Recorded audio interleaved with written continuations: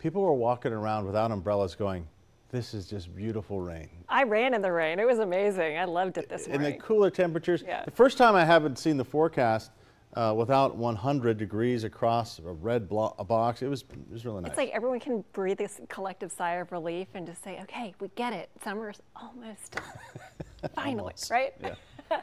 Hey, for the record, lucky number 3. Today broke a 3-week-long dry streak. It also was the coolest temperature, 89, in 3 months. And also the first time so far this month, and frankly since July, that we've had a high temperature cooler than the average high. Average high is 92, we hit 89. And there you go, rain, 0.02 inches earlier. We've tacked on some this evening for a grand total of 15/100ths of an inch. And there is more on the way. As we look ahead to your Thursday, I think we'll manage some low 90s, mix of sunshine and clouds, shower storms at times, a 60% chance of rain. So keep the rain gear handy yet again. I actually made it through showers this morning, this afternoon, and again this evening. 3 times in one day. It was pretty glorious.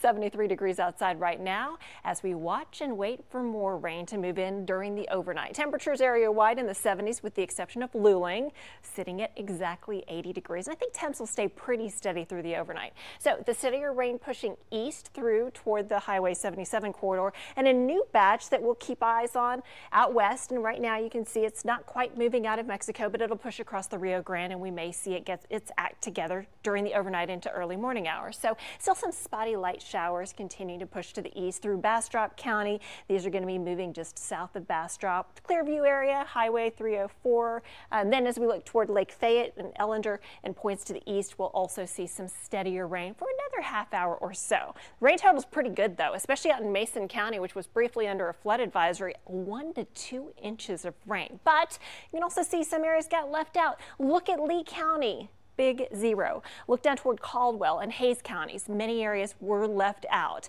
But as we head through the overnight and again tomorrow, we also will have a very low end threat of maybe seeing enough rain to prompt some more flood advisories. I don't think it's going to be a big deal, but there could be some heavier downpours. Starting around 3 a.m., you can see radar starts to blossom back up again in the hill country, pushing east toward the highway I-35 corridor by about 4 a.m. to around 6 to 7. So it could be on the beginning of the morning rush, a little rough of a go of it, and then more showers expected to redevelop into the afternoon to evening hours. We'll do the same scenario again on Friday. Saturday, a few showers mainly early should taper in time for a mainly dry UT game. And then Sunday and beyond, we dry things out with temperatures heating up. We'll be right back.